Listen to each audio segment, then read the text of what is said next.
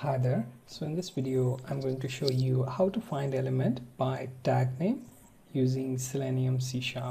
So on every web page, you find tags such as HTML, body, div, script, header, P for paragraph, B for bold, I for italic, and few other HTML tags. So we are going to find one of these. So first thing to do, using openqa.selenium and then using openqa.selenium.firefox.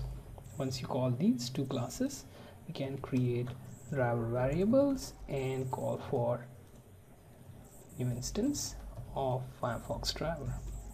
Next thing to do, driver dot navigate, then dot go to URL. Okay, and here we point out http google.com.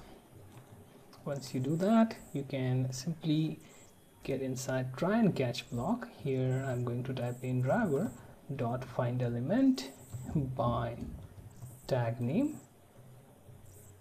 Okay, and for tag name we are going to point out to, let's say, body tag. So if it finds that, then we can say our code executed successfully. At the end, I also used console.read to pause the output, save the program and execute it.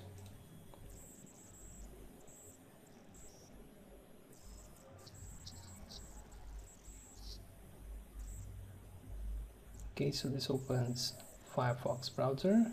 It will take you to google.com, and on console it will say if element is found. Element found by tag name, that means it worked. Okay, you can check for other tags on the page of google.com and see if it's going to give you errors or it points you to element found message. Now you can write the code and try it on your own.